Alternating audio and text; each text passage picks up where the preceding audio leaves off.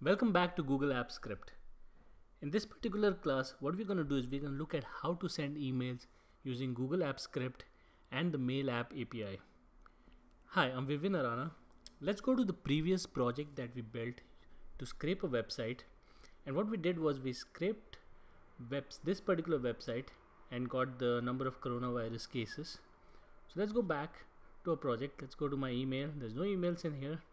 So I'll go back to my project, which was scrape a website. I'm going to refresh it just so that it shows up, and looks like it didn't get saved, so I'm going to go open it again and name it scrape website. It's very common for sometimes the website the project not getting saved, and it will save it as untitled document, and you'll have to go back and save it again. So I have this information now. I want this information to be displayed to me, to be sent to me in an email. So I can just say variable email body. Let me create a, can give a bold string, can say number of coronavirus cases plus items of interest.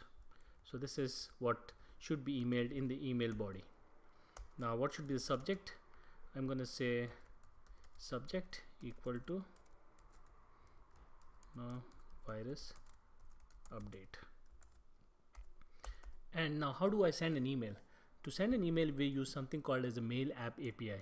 So we'll call mail app dot send email is the function, and inside this we need a message. Now message is an object, so we'll give it inside a bracket, and it has but key value pairs. One is 2.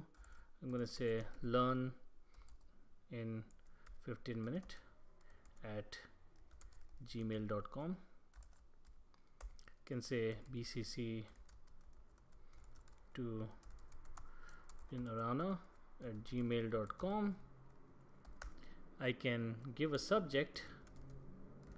Can also give attachments, but I don't have any attachments. Subject, and then finally HTML body. Since I have HTML in my email body content, I'm gonna give that, and that's how you send an email using Google Apps Script. Let's see if it works. I'm gonna go ahead and run this, and it's gonna ask for permission because now I'm using the Mail app API. So my user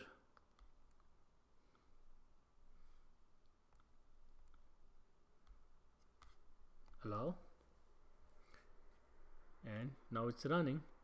So let's go to our email, refresh the email, and there's a security alert for the permission that I gave to the app, and also this where it has number of coronavirus cases this much.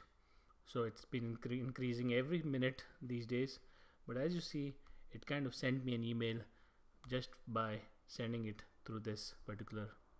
You can also give from as to specify who did it come from. You can specify more information. You can give attachments if you have a attachment that you want to send from, like let's say if you have Google Drive, access a file from them there, take it as an attachment and send it along with your email. So these are the things that you can do with Google Apps Script.